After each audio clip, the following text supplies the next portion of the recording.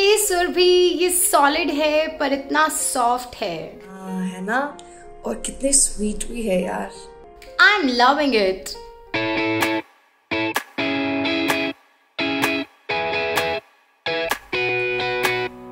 अरे ये आइसक्रीम इतने एक्सपेंसिव क्यों है? इसमें सिर्फ ओरियो एंड आइस है ना? हाँ, बट बहुत टेस्टी है। Why don't we try making that?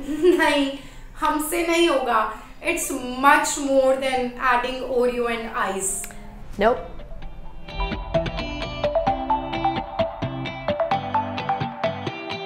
So number one is ice crystals. Ice crystals added to the ice cream provide solidity to it, and the size of ice crystals determine that how fine or grainy the ice cream will turn out.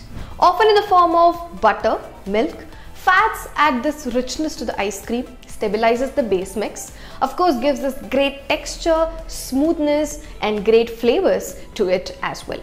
While you're churning the ice cream, the flat globules will just line up and form this pearl-like strings that will wrap around the air bubbles. Generally, different sugars, honey or syrups added sweetness and also improve textures and body of the ice cream.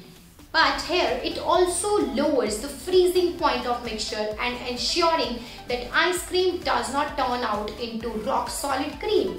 The invisible and the cheapest ingredient of ice cream is definitely air. The tiny air cells whipped into the base mix is largely responsible for the general consistency of ice cream, and of course it will greatly affect the volume and the texture. So next one is sugar solution. This is the liquid part of ice cream. In this sugar solution, also called matrix, that the solid ice crystals, fat globules and air bubbles are suspended in it. There are essentially three elements: one, water, sugar and proteins.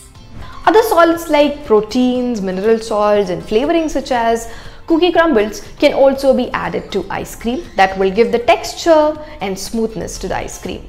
But if there is too little solid in the ice cream, it might become unpleasantly icy. If there are too much of solid in the ice cream, it might become this sandy like sensation, which is also not good. So it's all about the right amount or the precise amount of the ice crystals and the solids. तो अगर इन सबको मिला दे तो बन गया ice cream. Putting it all together, building the ice cream. It's mainly a matter of making a successful emulsion, which is a mixture of different substances which at normal condition will separate out from each other, जैसे oil and vinegar.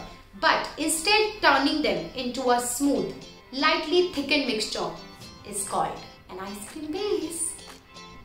To bring about this emulsion, emulsifiers are added to the base mix.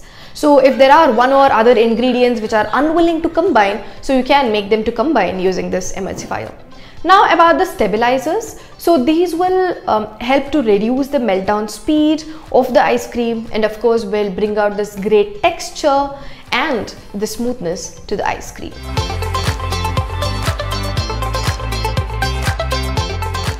अरे इन बच्चों को ice cream के बारे में बताते बताते हमारा आइसक्रीम मेल्ट हो गया। अब क्या करें? और एक खरीदना पड़ेगा?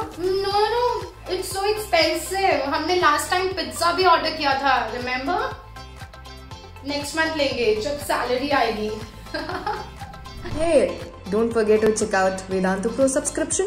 The link is in the description. For CBSE class 9th and 10th students and ICSE as well, term 2 course check करना तो बनता है.